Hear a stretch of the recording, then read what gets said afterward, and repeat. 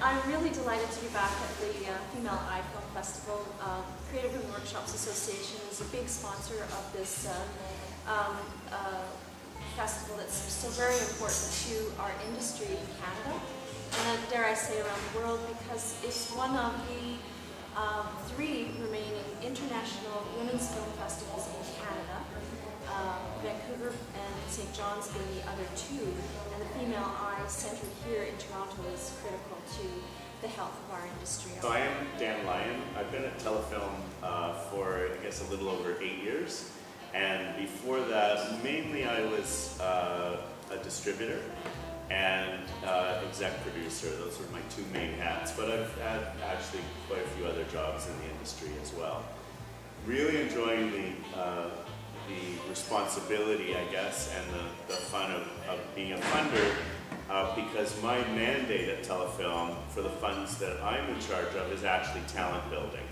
So, you know, people on the street might think, oh wow, Telefilm, you know, unless I've made 20 films, they won't even talk to me. It's actually the exact opposite in terms of talking to me, because the people I'm most interested in are people who, as directors, producers, and writers, have done some interesting work in shorts, in web series, in music videos, or what I would affectionately call credit card features that you've just, you know, gone out and done on your own. I'm the program manager for the Bell Fund, and we also administer the Independent Production Fund and the Kojiko Program Development Fund. So really quickly on all of those, that's a lot of programs, and we tried to mush it all together.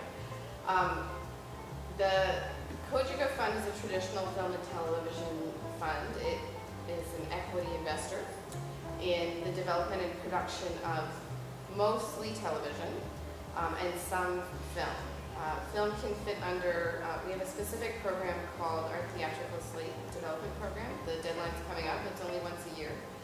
You need to have an established company that has a track record of producing theatrical feature films. One of which I think has to have been released within the last 5 years. And that is a development loan for a slate. You apply with 3 films on your slate and you get $35,000 as a loan towards your company to continue to develop those projects. We have the experimental stream, which is $39 million this year. And that is for software, apps, interactive websites, console games, and that sort of thing. And then the rest of the money is the convergence stream, which is for television programming and their digital media, like complementary projects. ONBC is a provincial agency, and we have been an agency, an arm's length agency of the ministry that has had many different incarnations. It is currently the Ministry of Tourism, Culture, and Sport. I'm involved one way or another in 3 different funds. First is the industry development program through which we fund, in fact, the Female Eye. And of the 75 approximately film festivals in Toronto, we are funding about 10. And this is one of them because it's a pretty special festival. My prime area of interest is the film fund. We have, sadly, only $4 million a year. And we have 2 deadlines, and it's a jury competition. We accept applications for development and production of feature documentaries and feature dramas. We can come in for up to 15% of your budget, but we are in production, we're a lasting funder. Because we have deadlines, we have to be a bit flexible about that. So we say you can only come in if you're fully funded, but most people are not fully funded on our arbitrary deadlines. The first deadline tends to be at the beginning of May, second one beginning of November. That's our tradition. I think Telefilm's easy to find at international markets. So, for example, at Cannes, we have a big booth in the pavilion and so on, and we have experts on site there to help producers, both Canadian producers and non-Canadian producers, to help them kind of find each other and help them navigate the system.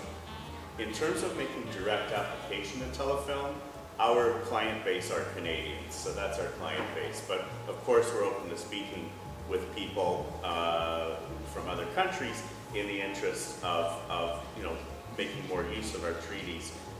I learned a couple of things about doing co-production. One is that you should never assume that another country approaches production the same way you do. You absolutely should not, because at one point during the process of deciding whether you're going to work together, you should sit down for a day and talk through the entire process. How do you work? How are things structured in your country? Where are the priorities? Many co-pros are multi-territory co-pros, Yes. which is not It's something not we just- mentioned. So yeah, it's exactly. not necessarily two, you know, you think Not of a just marriage two as two countries. people, but this is menage a trois, or quatre, or cinq. Yes. One of Martin's old colleagues, Pat Ferns, The master. yeah, he put together once I think 12-country Yeah. co-pro, and at the time, It's a documentary. I worked very briefly. I was a lawyer in private practice, and I was his lawyer on that production, and then I quit law and he quit production.